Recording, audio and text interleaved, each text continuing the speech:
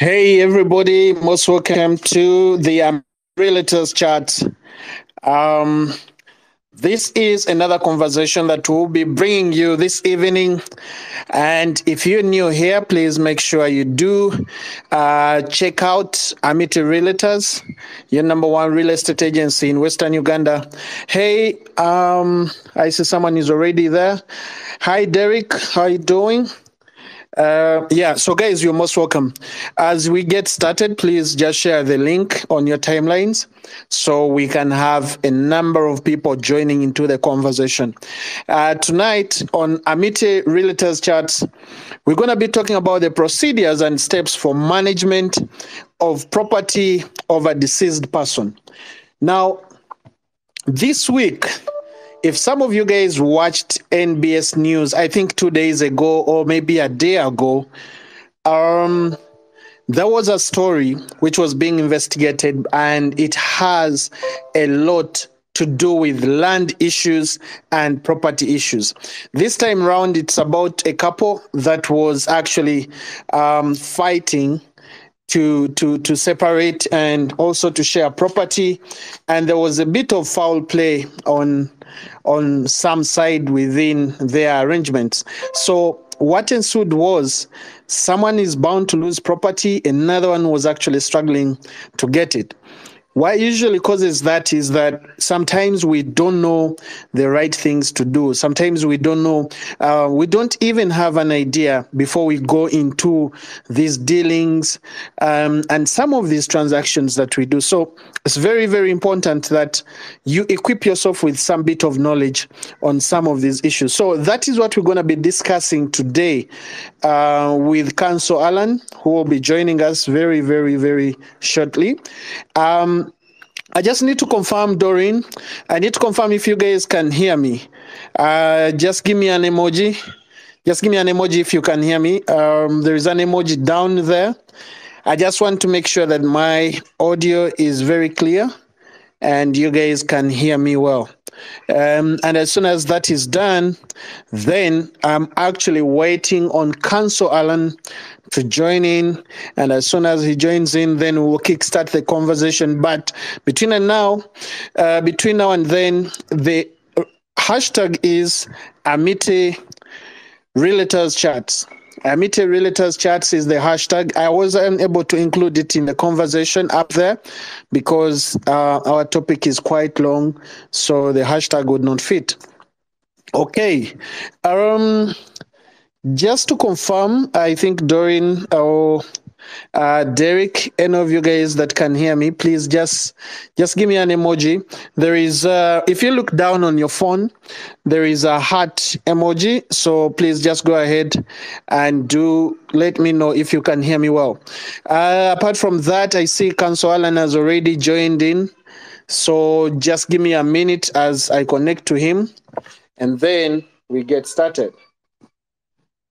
And then we'll get started as soon as we have Council Alan. But like I was saying, guys, this same week, I actually made a tweet after watching a story that has, it combines, it's a love story, it's a love affair, love gone sour. And the story was on NBS News. It was being investigated. It had something to do with a property, which was a home for the couple. And then also it has something to do with land, which was also land that was owned, so to say, as according to the investigation, it was owned by the gentleman, and later on, the wife took it on, the alleged wife. This was a story between a foreigner and a Ugandan, and I think there was some bit of foul play on the side of from the side of the Ugandan, who wanted the foreigner to lose property, according to the story. But my main gist here was land was involved, and this foreigner was actually struggling so hard to find justice. It looked like he didn't know what to do. It has taken him very, very many months, very many years, struggling to have justice found. And that's why I was saying that this is why these conversations, the conversations that we always have here, many may take them for granted.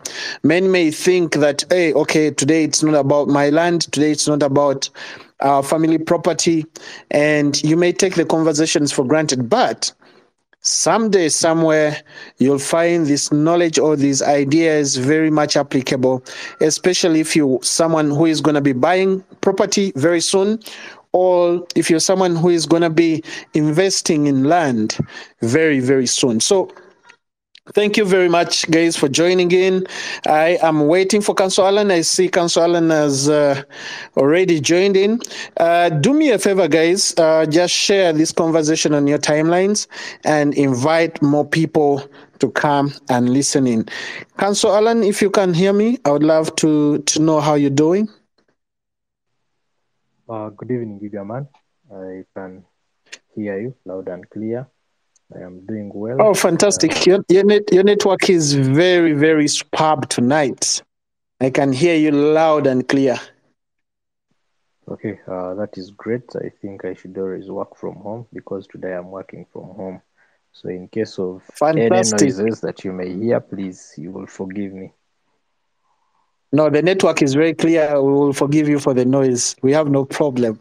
So, Council, you found me talking about a story that I watched about maybe 2 days ago or a day ago, which was very, very perturbing. But of course, it included land as well and property. A couple that, fell out and things were going wrong.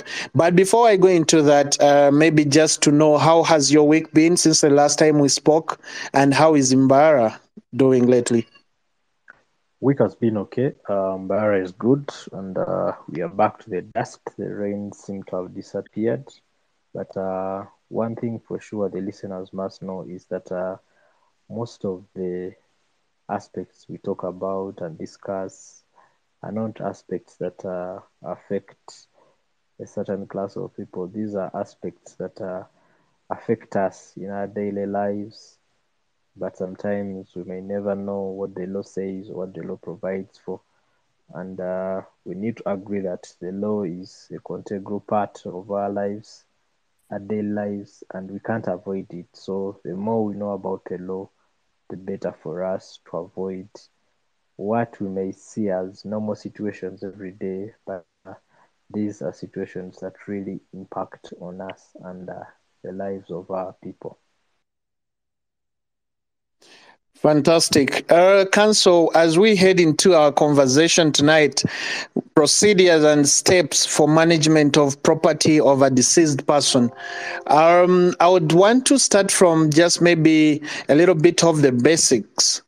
According to the law, who is a deceased person in Uganda and who is recognized as a deceased person? Maybe just to give it a bit of preamble as we head into the conversation. According to our law in Uganda, a deceased person is definitely somebody who has died, and the only proof of death we have in Uganda is still a death certificate, or if a death really happened quite a long time ago and we cannot have a death certificate, we have usually had photographs of the graves or remains, but the best proof is the death certificate. And we have rare cases of where somebody goes missing and they have not been reported back. Such is given also a timeline within which such a person is going to be declared a dead person. Oh, fantastic. And so also, just as we get started, there is something that has always confused people as to whether property management starts as soon as the person is deceased or as soon as the person is buried. Because we've had scenarios where someone is still in a mortuary and there is always, someone saying, oh, I'm the one in charge of this. At what level does someone going to manage the property take over? Just just for clarity, because I had someone already ask that in a WhatsApp group as we get started, and they told me maybe you need to ask counsel so that we are quite aware when someone should kickstart property management of the deceased. Uh, when property management of the deceased takes effect, depends on two circumstances. Number one, it is going to depend on whether you die tested or two intestate. When we talk of testate, death, or succession, these are circumstances where the moment you die, you left a will. And when you left a will, you have given clear guidelines and instructions on how your property should be distributed and dealt with. And then after that, we shall look at intestate succession. When you have died intestate, it is prudent to know that this is somebody who has died and has not left a will. So how estate management or property management of those two different people will take effect is totally different, because if you have left a will, you have streamlined clearly. But ideally, once somebody has left a will, it is until it is read and then an executor takes out letters of probate, that is when the management of that will begin. Uh, so when we talk about management, it is not immediately, because that is why we are here tonight, to know the procedures and the steps for management of this property. So whoever does whatever they are doing, sometimes people do things in the heat of the rush, and at times they end up making blunders. Okay, fantastic. So, Council, just from there, I think you've already helped us understand testate and intestate succession. I know there is the Office of the Administrator General. Would you take us through the role of the Office of the Administrator General as regards today's conversation?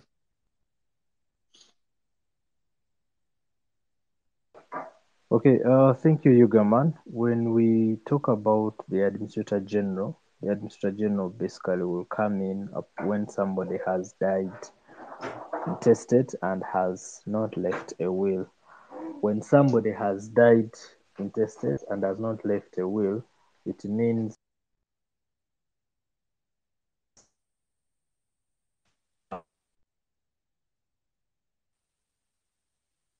Administrator General. Usually, when that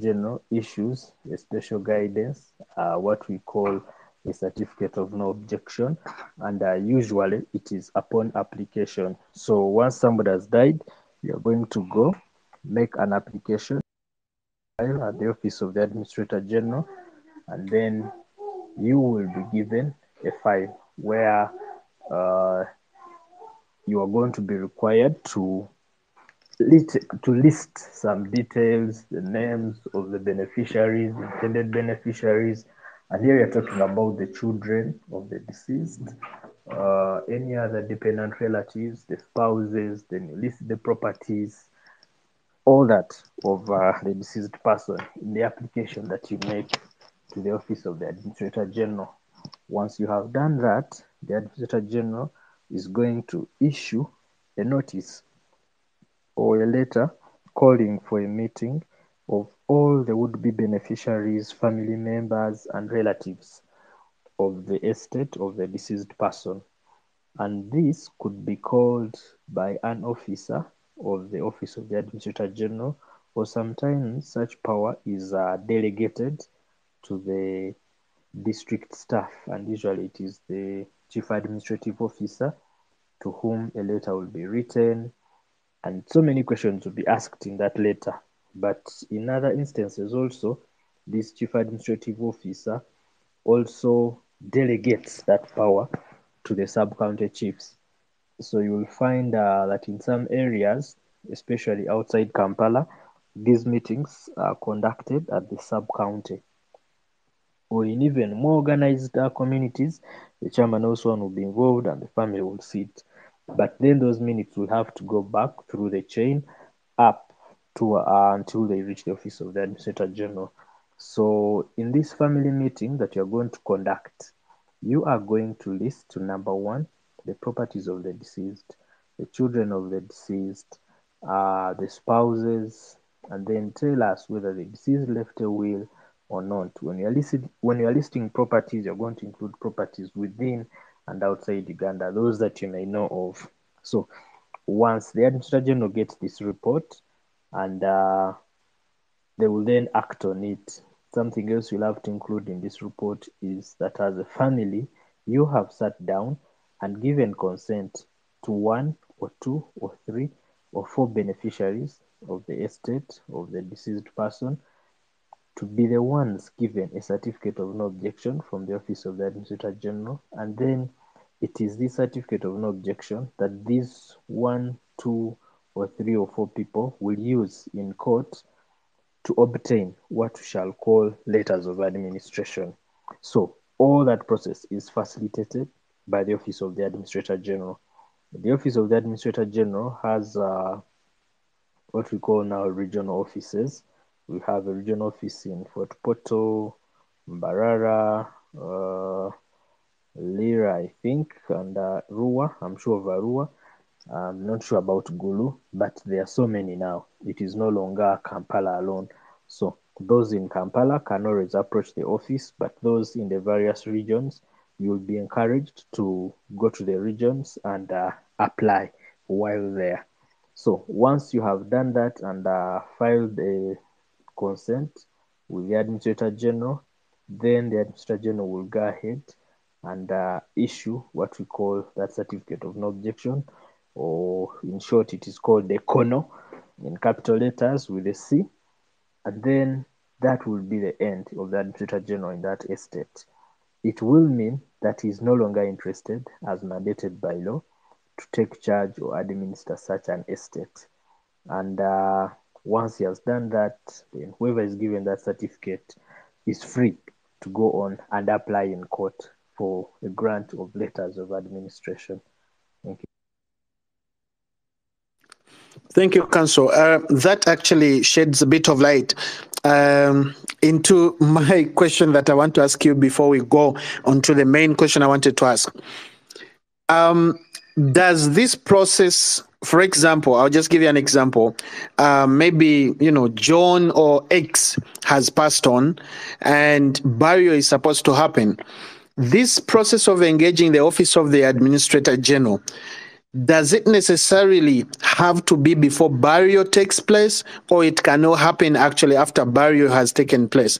For example, for cultures where people don't show the hair, or maybe the successor to the deceased immediately, can the family or can the people in charge engage the Administrator General after burial, or these arrangements are supposed to be done and agreed on before burial of the deceased?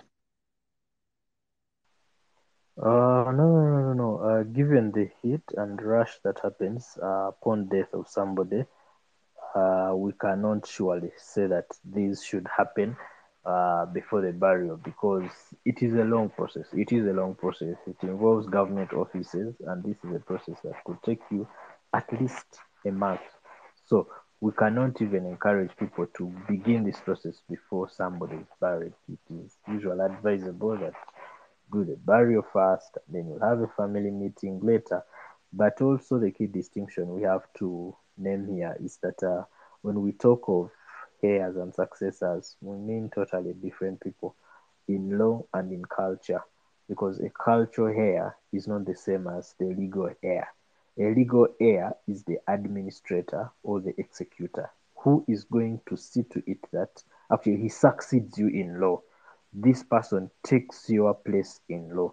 And for us, we distinguish them between the culture here, because sometimes people may say, yes, I want so and so, my son, my elder son, to be my heir. But for purposes of the law, I want so and so to be my administrator. So that is a legal heir as opposed to a customary heir. You might find that a legal heir may not even be your son or wife or relative. Could be an outsider who you believe and trust that if this person succeeds me, he will surely manage my property and then distribute to my beneficiaries properly. Thank you. Oh, fantastic. Thank you, Council, for that. Now, talking about this entire process, because I know that many of us listening here may want to know. You've taken us through how we should be engaging the Administrator General and maybe the people that are given those powers. But now I wanted to quite vividly get to know how long does the process take? And also maybe just to give us, because you usually give us those key elements that we must take away from such a conversation that we should never skip in a process like this one. How long does it take, and what are those key things that you want us, the people listening to you, to make sure that whenever we get into this kind of state or this kind of procedure, we must ensure certain things happen, Council? Thank you very much, Yugaman. Number one, when we talk about time, one, the path you have taken, and then secondly, you as a family, because like I've explained, the procedure that I gave first was in relation to somebody who has died and they did not leave a will. Their family will have to go through that process up to the stage of the Administrator General. That is where I stopped. But you realize that after getting the CONO or certificate of no objection, they will have to go now to court and file an application for letters of administration with either will annexed or without a will annexed. And here, maximum time, because you're going to have period within which to advertise this notice. When you file an application in court for grant of letters of administration, the court will issue a notice, which notice you are going to have to advertise for a minimum of 14 days.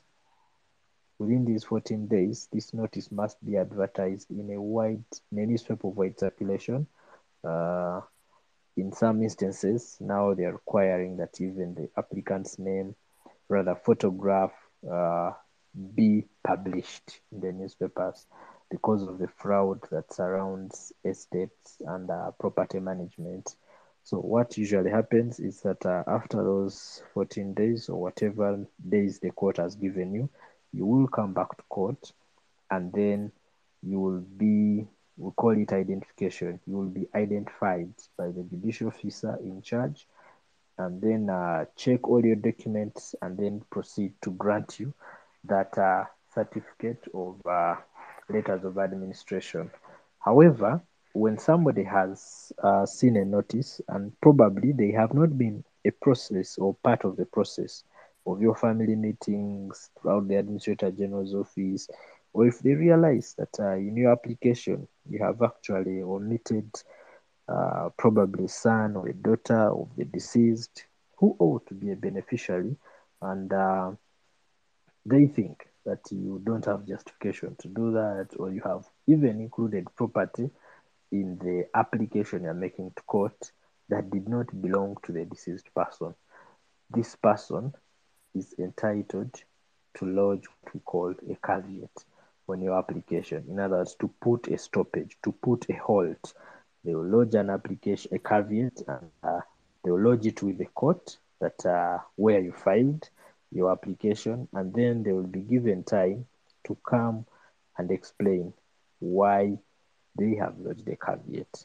If they find that they have genuine reasons, then you will have to go to court and argue about that. But if you agree with that person and make a few amendments, then you will proceed and be granted the letters of administration or probate, whatever the kind you'll have applied for. Now, all that time, you may not, sorry, have control over that, but The process with the Office of the Administrator General can take bare minimum should be a month because of the back and forth. But all this entirely depends on you as the family members, you as the beneficiaries. The more you disagree, the more your file is delayed. Because if you cannot reach an agreement in the first meeting, you are going to have an adjournment. It may not be the next day because such an officer is not handling only your family. There are numerous matters that they are always handling. So, unless you agree as a family in the first meeting, then you can always keep having back and forth meetings, and that will take more of your time. The other aspect our listeners need to tap into and know is that the aspect of where somebody dies tested. This is where somebody has died, and at burial or after burial, soon after their death, we discover that look, so and so died, but he had left a will, kept it with me, and here it is. That will be read out to all the would-be or known beneficiaries or family members. Practically, it is usually read out at the burial, or rather after burial. After burial, the next day, family members, the close ones usually convene, and then if there is any such a will, it is read out. They're usually calls the moment somebody dies. People are always making calls saying, if you have any will, any document pertaining to the properties or from the deceased, please come forward. That is made usually, generally, as they are calling upon those also who are indebted or who owed money to the deceased person. Once that will is read after the burial at the first family meeting, the question will be posed. Number one, does anybody object to this will? Number two, is there any other copy of this will? Number three, is there any other alternative will other than this? Now, if you have been following our chats here at Amity, we had one where we advised on how to make a will and all those elements. It is here that now you're seeing the purpose, because if you come out after somebody has died and you're reading a will, you remember one aspect we told you: make 3 copies. If you made 3 copies, all these three will appear on this day and they will be similar. This is when everybody will be like, okay, we do not have an objection. But the moment 2 copies come up or 3 copies come up and they're not similar, what will be a valid will here is the latest that you made, unfortunately. So that takes us back to the first lesson. But once that will has been read and we are assuming nobody is objecting, now in that will, still, if you remember our first lesson, we shall have required you to name an executor. This is now your legal heir. Where there is a will, it's called an executor, and where there is no will, it's called an administrator. So that executor named in the will, and where the family does not object, will straight away go to court. Note the key difference here, and the take-home point for me and for our listeners here is that when there is a will and an executor named, and the will is not opposed, such executor moves directly straight away to court. They are not going to go through the hassle of the Administrator General's office. No, they are excused from that. So they will go to court, then begin the normal process of application, include all the names of the would-be beneficiaries, dependent relatives, spouses, and all the known properties of the deceased person. So they go to court, apply. They're also given the same timeline within which to file to advertise the notice in a newspaper of wide circulation, and then that process will also go on until the grant of the letters of probate. Uh, that is, if there is no objection from the family members. So, speaking of timelines, I would basically give it between 1 to 3 months to conclude this process. Oh, fantastic. Dear ladies and gentlemen who are listening to us, this is, I think, our fifth or fourth conversation this year. And we have been having conversations every Tuesday. for those of you that want to catch up with the conversations, for example, the one about the will, you can find that conversation on the YouTube channel of Amity Realtors. And this conversation is powered by Amity Realtors, a real estate agency in Western Uganda. Please do go support them, go check them out, go consult, and also go buy affordable properties within the towns and within the city in Imbara. Okay.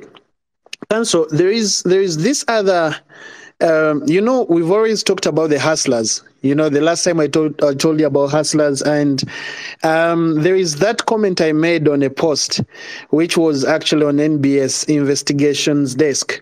I'm sure maybe you saw it somewhere somehow. If you followed that story, there was a bit of people that were actually trying to create a bit of confusion between the property owners. But in this case, I want to ask you this question. So, in case of a disagreement or say fraud, what are the remedies when going through these procedures and steps so that someone can be able to manage legally the properties of the deceased, especially in circumstances where you find that family members are not agreeing to certain things, but also in circumstances where you find that there is, I'll call them thieves. They always love to involve themselves in such procedures, especially if the family is not very, very keen on some of these things. What are the remedies available in case someone is into this situation?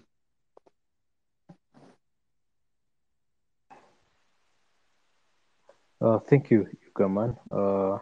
Once you have challenges in the management or in any of those procedures and steps that are being taken, the first remedy is always to lodge a caveat. That is, if somebody has reached the level of an application in court. So, if somebody has reached the level of an application in court, you've seen a newspaper advert, please run and lodge what we call a caveat. I may not go into the details of how it is lodged and how it is done, but the simple basic is find a lawyer. Any lawyer will know the basics of lodging a caveat and they will guide you through. This caveat is aimed at helping you halt the process and exercise of granting letters of administration or letters of probate until your concern is raised. Let's say they have included land. I've given the examples above. If they have included wrong land or land that never belonged to the estate of the deceased, you go and lodge that caveat and you'll be given an opportunity to be heard.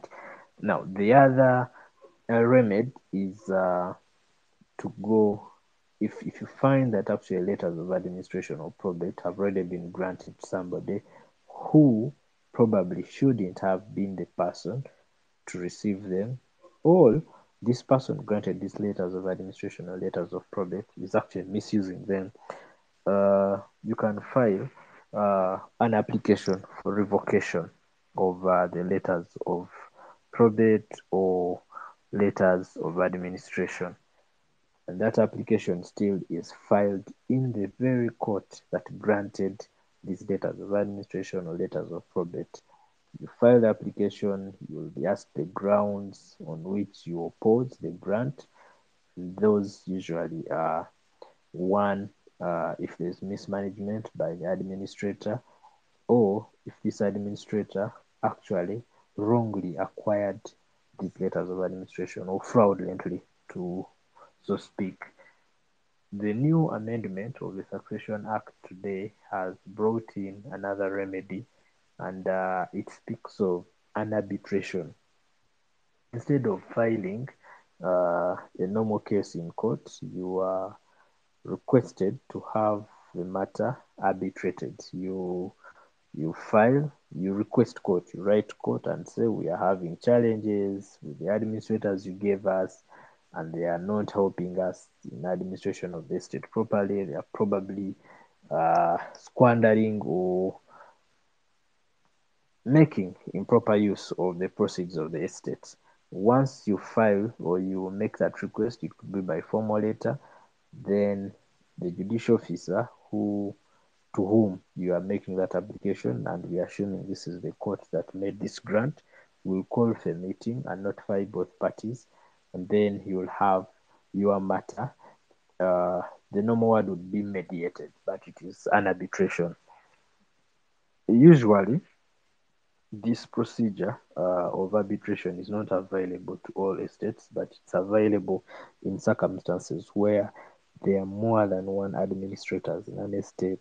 They probably don't agree about the procedure and steps of management such an estate.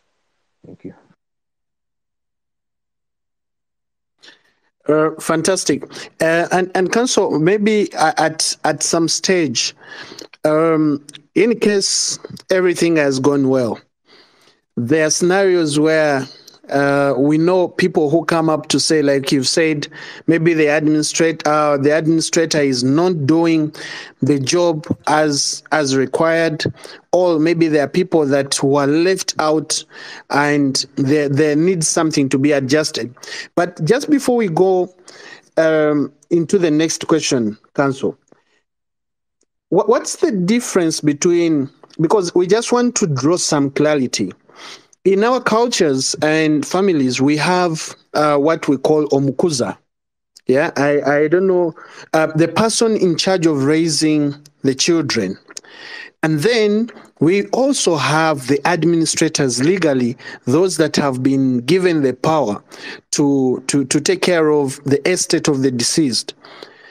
So just to draw some clarity, does the person who is in charge of the children of the deceased have any powers anywhere that are given to him legally by law to also have say on how the administrator runs the deceased's property? You got me confused, Jugaman.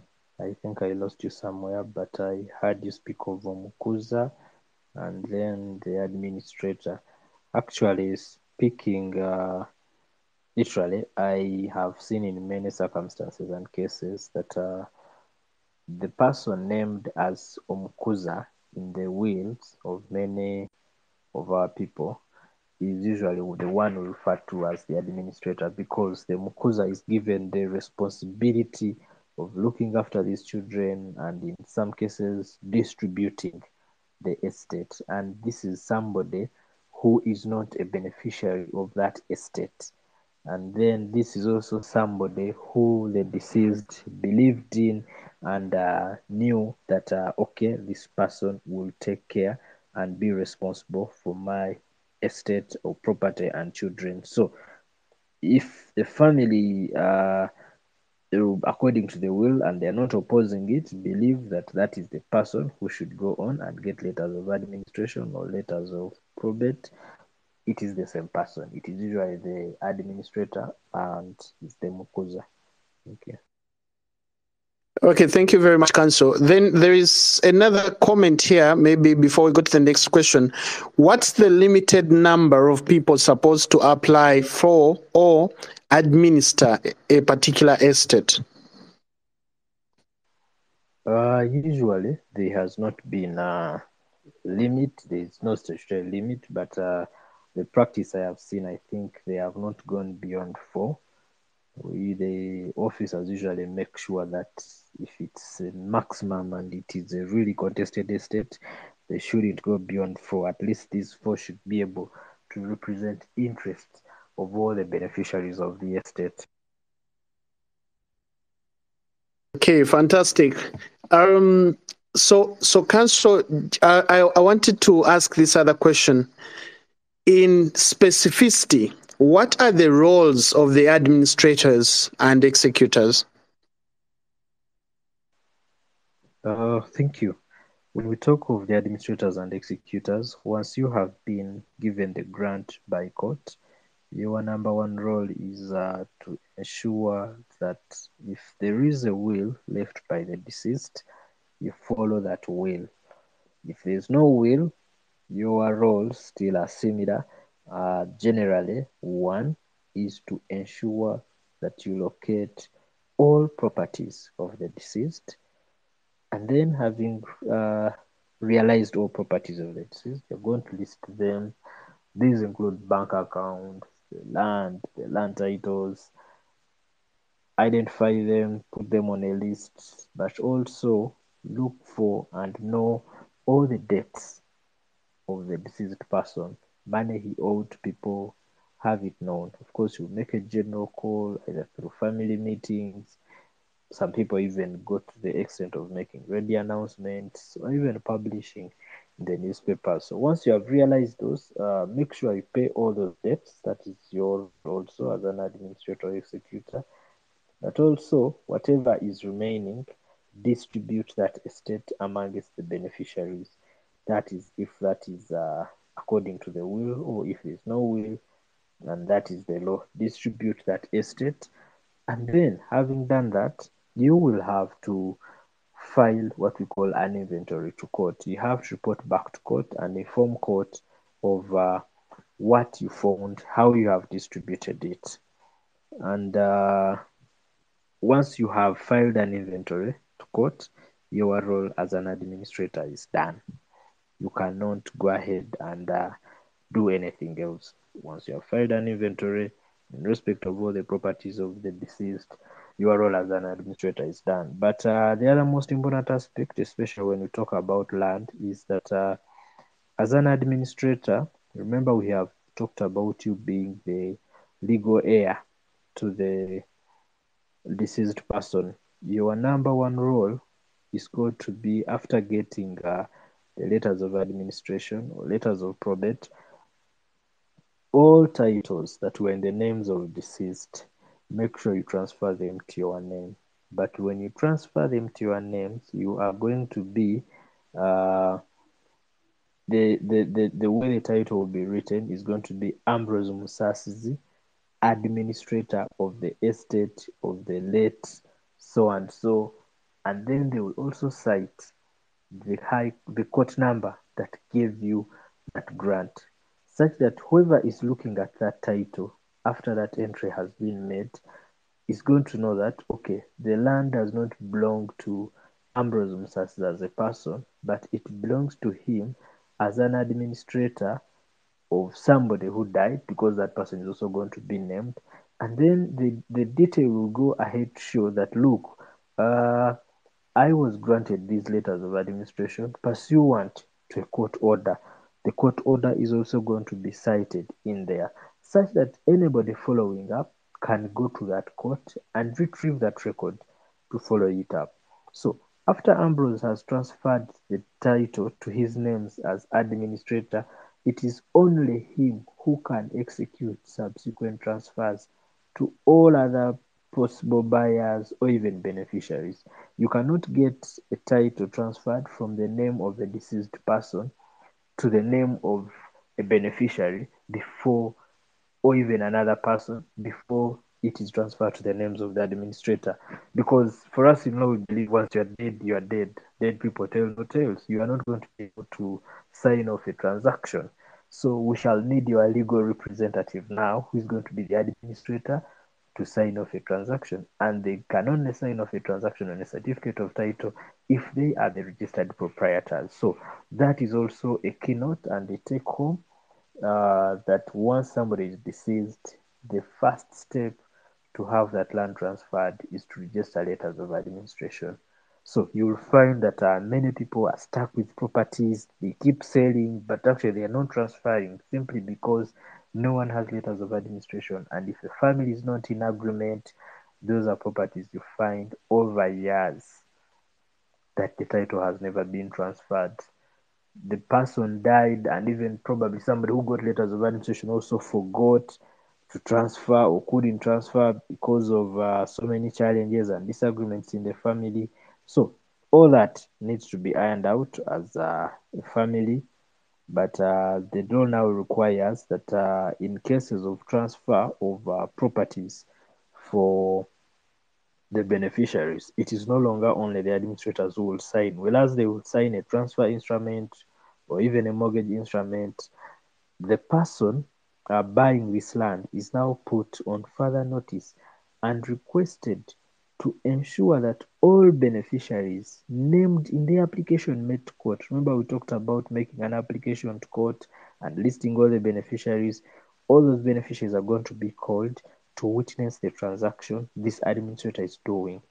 This is another remedy and a step that helps avoid fraud for the beneficiaries in case somebody fraudulently obtained letters of administration for your late father's estate or mother's estate or brother's estate. This is also your time. You can lodge a caveat on that title, but even if you don't lodge a caveat, just know that this administrator is not going to transact anything until they look for you, the beneficiaries, and then you sign off uh, all those instruments as witnesses and agree to the transactions that are being carried out by the administrator. When you remember one of our chats still, we talked about caveats by beneficiaries. So now here, I think it makes more sense. As a beneficiary of an estate, you know somebody has obtained letters of administration fraudulently. You can no longer stop them in court because they have been granted. You are still contemplating about filing in court an application to have them revoked, or probably you have filed but you don't have an order yet stopping them. This is when you're going to file what we called the beneficiary's caveat. Now you'll go caveat that land, and that caveat will never lapse. So I hope now it makes more sense when we talk about some of the things that we were talked about earlier in our chats. Thank you. Fantastic. So, Council, there is a question here from Ambrose. It says, is it the family that decides the administrator, or one can be administrator without even the family of the deceased knowing? And still, if there is no one selected to be administrator, who else can allow an administrator to take charge? Thank you, Ambrose. On who selects an administrator, I have explained that an administrator is selected by the family. In the family meeting you will hold, you will give consent to one or two or three or four people to say, look, these are going to lead us and they will be the administrators. Unless the family agrees on an administrator, it is quite unfortunate. Nobody else can select an administrator for you. The rare circumstances where an administrator is selected are exceptions. Number one is if we have a case in court and one of the parties dies, but the death of that party does not stop or does not take away the cause of action. I'll give a basic example. We have a land, and I and Ambrose are using a land, and unfortunately, I pass on. But because my family is probably situated on that land, uh, Ambrose will say, no, this case does not die. It survives the deceased person. Without somebody died, but his people are still here, so would like to sue his estate. That way, we'll make an application to court to force one of my would-be beneficiaries in the estate to be an administrator, but solely for purposes of litigating that case in court. So that is the only exception. The other chance where an administrator may be chosen is when the administrator general himself, the office of the administrator general, seeks to apply to court for grant of letters of administration. However, this practice is no longer, it is on the statute books, but the administrator general has in very few occasions been seen applying to court. He will only come in those contentious estates where probably interests of many are going to be defeated. But with the involvement of the law and the enlightenment of people, it is very rare for the administrator general to come in and say, I am going to apply and be the ones to be granted letters of administration. Thank you. Okay, fantastic. Just in supplement to that question, also, Herbert has a question here. He says, what is the procedure of appointing another administrator in case the one who has been doing that passes on? Thank you, Herbert. In case of passing on of an administrator, still go back to court and apply. The same court that made that grant It will even be very easy. Just produce the certificate of that person and go on and apply again. Incidentally, you might find yourself going into the whole procedure again, asking for family minutes, and then going back to the administrator general. So, however, if there were more than one administrators, you may not have to go back to all that process. You just apply to court and then have that grant revoked, and then all the other remaining administrators, if the family members agree, will be kept as the administrators. Okay, fantastic. Thank you, Council. When we were getting started on this show, I remember you mentioned that the administrator is actually in charge of the deceased's property within and outside Uganda. So, would you shed for us some light on maybe is this a legal requirement? But also, what does this mean to the layman for someone to say, I also have the power to manage someone else's property outside Uganda? And what is involved? Because I can imagine this property is somewhere else in another, say, country or boundary, and they have got their own laws. How does that happen? Thank you very much, Fred. We have what we call probate sealing and probate resealing.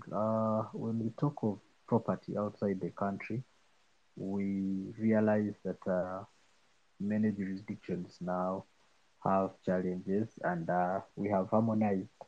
So once you have letters of administration from Uganda, usually from High Court, if you intend to administer, or if you know that somebody died but left property outside Uganda, your application should automatically be filed in the High Court. Once you have filed in the High Court and obtained the letters of administration, you will go to the registrar of that court, and then they will, in a special way, certify those letters of administration for use abroad. However, even when you go abroad, you are going to be directed to another court or officer of court who will receive that letters of administration, and then of course they will make a background check, do their research, come to Uganda, or through correspondence, send an email, or anyhow, whichever way they may choose to do it, and confirm. Once they have confirmed, they are going to receive your letters of administration, and they will have the effect of as if you were granted in that particular country. The procedure is the same. Once you have received letters of administration from another country, they will be sent to Uganda, you come with them, and then the High Court still will look at them, do a verification, then they allow you to go ahead and administer the property.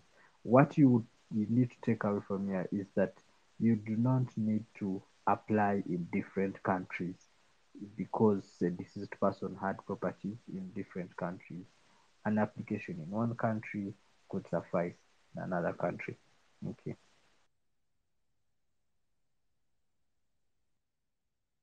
Thank you, Council. I see there is someone else here who has made a comment. Okay, so someone says, and this is Ambrose, we have a case where the current widow wants to be an administrator without the family's consent. However, the deceased had a wife with whom they had 6 kids, though 4 of them also died, meaning it's only 2 that are alive. How can this lady be put to order?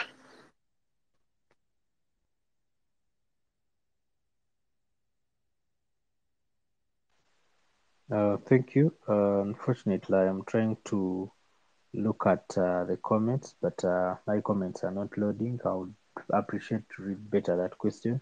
But I have heard that there is a widow who wants to apply for letters of administration. Now, something that you might need to take away from this is that in case of spouses, when we talk of spouses now, we mean people who are legally married. These have a special place and procedure in application for letters of administration.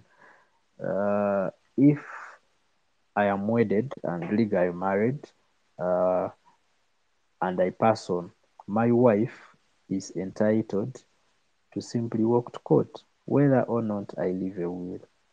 Please note this, whether or not I leave a will, my legally wedded or married wife, whichever form of marriage it is legally allowed to simply walk into court. It will be like somebody who I left an executor. That's how the law has treated them. So once they run to court, they are going to be granted letters of administration, whether with a will annexed or without a will annexed. So, uh, unless that widow is stopped or caveated, she has a right. If she's a widow within the meaning of the law, she has a right to go and apply and she will be granted. However, you can only challenge her if in her application she is fraudulent and probably conceals some information, does not include some of the children in the application, or does not include some of the property of the deceased person in the application. That is when you're going to challenge the application, and the remedy we gave is filing a caveat.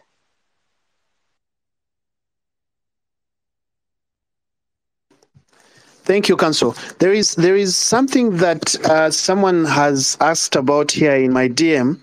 Unfortunately, they didn't want me to mention their name, but they're saying that in a situation where the person has passed on and somewhere somehow some of the family members know someone that was holding some documents to some property that belongs to the deceased, but the person holding the documents denies, is there a legal action that can be taken against such a person?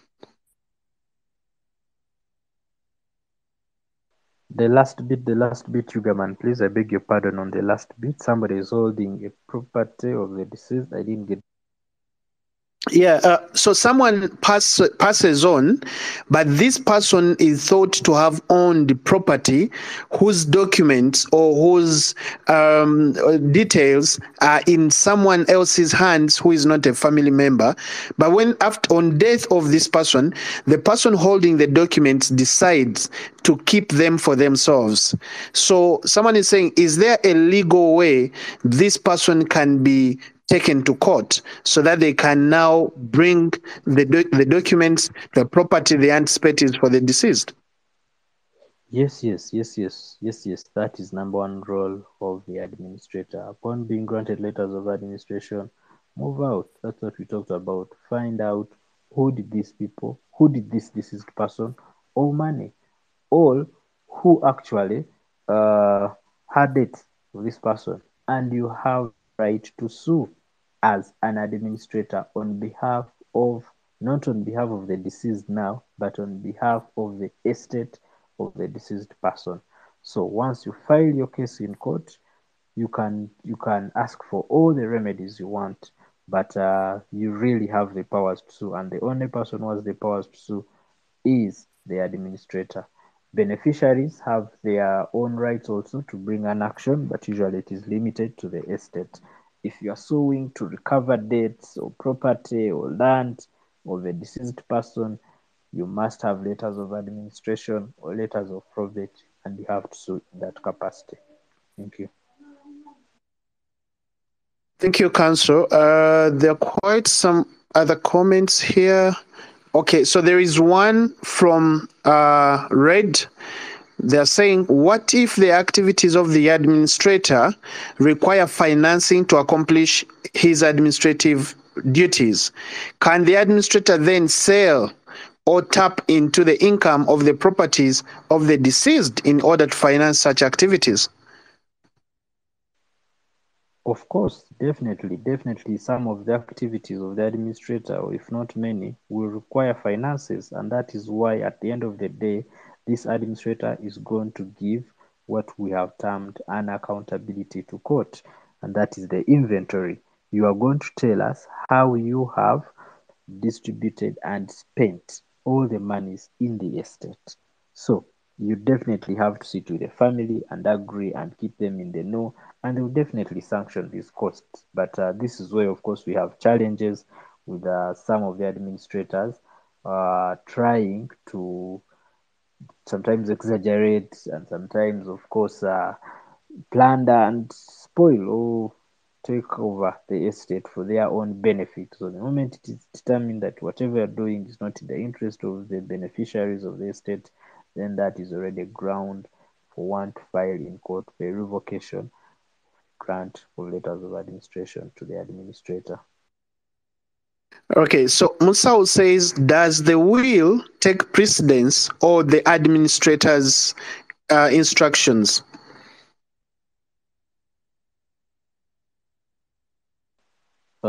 Where we have a will, it is automatically the will as long as that will has not been challenged.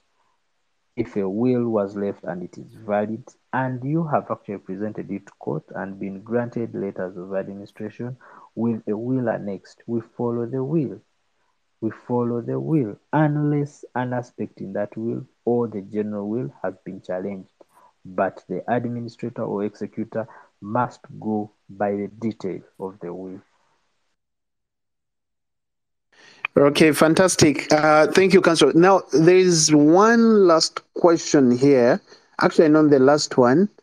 This person says, in case we actually want the widow who was a legal wife to the deceased to be the administrator, but the family wants someone else, what should we do in that case? You see it as a family. Let's embrace dialogue as a family, sit and agree and have reasons. You can have actually two more administrators, not only the widow. If as a family you believe and agree that the widow may not be capable of administering the estate alone, and this is usually in circumstances where we have children from different wives or mothers, and they probably think if it is only one family that is managing, they may not be able to benefit. So usually we have family meetings for such people and advise them to choose one or more two people to be joined in as co-administrators. Thank you. Okay, fantastic. Ladies and gentlemen, this conversation is powered by Amity Realtors, a real estate agency in Western Uganda. I see last time we wanted to hear from the director of Amity, and we were not able to do that. So I want to give him a minute before I call on council to make his concluding remarks. Herbert, I did send you a request to join in. I wanted to pose some questions to you, but council, before we go, in the case of, say for example, the real estate agencies and the deceased had actually owned a property but had not finished paying for it, and this person passes on, is there any legal requirement for these real estate companies to disclose that to the family? In case maybe the family members did not know that this person was purchasing a piece of land from Amity, is Amity legally required to disclose that to the family? Thank you, Yugaman. Death, as we know it all, usually comes abrupt, save in a few cases where somebody has been bedridden or with terminal illnesses. But in case it happens and it is abrupt and you don't know the properties of your spouse, we have had cases where actually some get to know some facts 10 years later. But now this comes with an issue of trust. If you are dealing with a real estate agent, you cannot be sure that tomorrow you are around or they are around. So it goes back to documentation. Where do you document your transactions with Amity? Do you have agreements with Amity? Do you have one single agreement or do you have copies? So, for us as lawyers, we have always insisted that any document you make it in triplicate, the minimum number of copies you can make. Let them be three, because if it is between two parties, each of you will keep a copy and you'll have an extra copy. So once you have done that, then you know But at one time, probably anybody looking through your documents or your personal belongings will land on this agreement. But what you should avoid is dealing with a real estate agent or a property master or dealer who says that me, I am the only one who is going to remain with a copy of the agreement. You don't need it, you have your land. So those you will know that these are probably hiding something that you need to look out for. But also as individuals, let us embrace communication and working together. You cannot keep all your secrets from your close friends. Thank you. If you are not good confidant with your spouses, we have encouraged you to always embrace using professionals. You have the lawyers. You can always walk into a lawyer's office and be sure that the lawyer is not going to have interest in your property, or everybody will know that at least so and so is your lawyer. So once you have lost a spouse or a very close friend, always reach out to who they were, who their lawyers were. Some of us surely know secrets of people that their families don't know, or even their close friends. So if you reach out to a lawyer and inform them that, look, so and so is your good friend, but they're now deceased, should you be knowing anything, you don't know how much you may recover from such professionals. Fantastic. I think I am done with the questions that were sent to me. Unless someone has a question from the audience, the people that are listening in, Council, what are some of those parting shots that you want us to take away from this conversation?